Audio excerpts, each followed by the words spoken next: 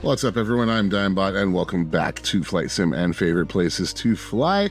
Today, I thought we would do something a little different. We're going to be taking a glider flight around Hawaii at sunrise. So this should be a really interesting idea.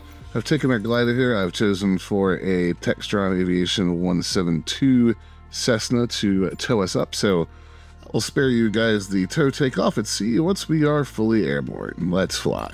All right, guys, here we are. Fantastic looking view here. Now, we do have some thunderstorms in the area, not at all the type of weather you would want to be flying a glider in. Let's just make that quite clear. But here we come in over the city of Honolulu. Got the airport right there behind us, and sunrise does make for a fantastic scene. Let's take a look from the inside of the glider. Just a gorgeous, gorgeous view as the thunder crashes behind us. Not at all the type of weather you'd want to be up here in one of these things, but it's the sim, so it doesn't really matter that much.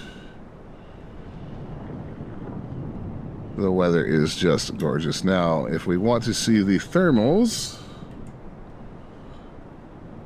there they are, and of course we're going to want to be heading towards the hills over there because we want to stay upright in the air, or aloft rather. Lots and lots of updrafts you can take advantage of. Now, don't think you're going to be making it from one island to the other in a glider like this. That is just simply not going to happen, but you should be able to stay aloft for quite a long time and get quite a good view from up here. Now, we have done an episode on Honolulu and Hawaii before, and there is obviously plenty of history down there. Right now, we are kind of passing by where all the major resort hotels would be located right along the beach. You can see the cruise ship down there. But this is more to the point of just coming and enjoying glider flight.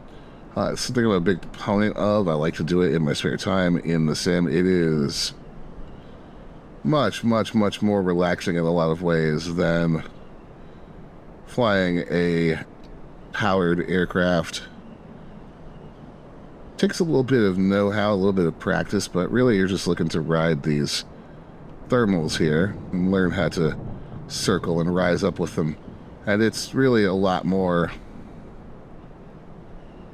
calm in a lot of ways than flying some with the other craft. And also, your flights tend to be much shorter. You're only going to stay up in the air in a glider for so long. It is unpowered after all. It is inevitably going to come back to Earth, but that's part of the magic of flying. One is seeing exactly how long you can keep the thing aloft.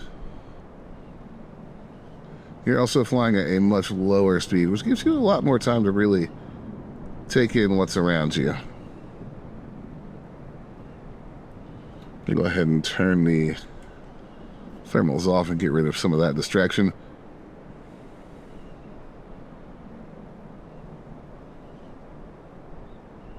You'll kind of naturally learn where they are and how to take advantage of gliding through one and getting yourself some more altitude.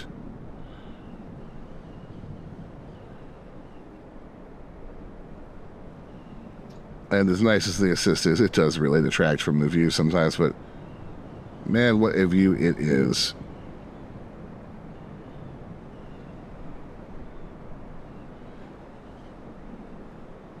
Places like this, absolutely perfect for gliding because of the hills providing the updrafts, but can also do this over flatter stretches of terrain. Europe is also a fantastic place for glider flights, owing to all of the mountain ranges.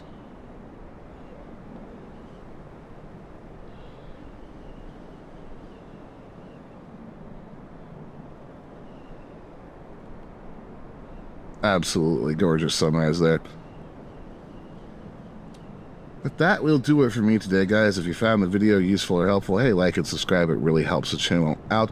If you have a place you'd like me to check out, leave it in the comments below. And if you are here to the end, thank you so much. Watch time is key on YouTube. My name is Dimebot, and I will see you guys next time.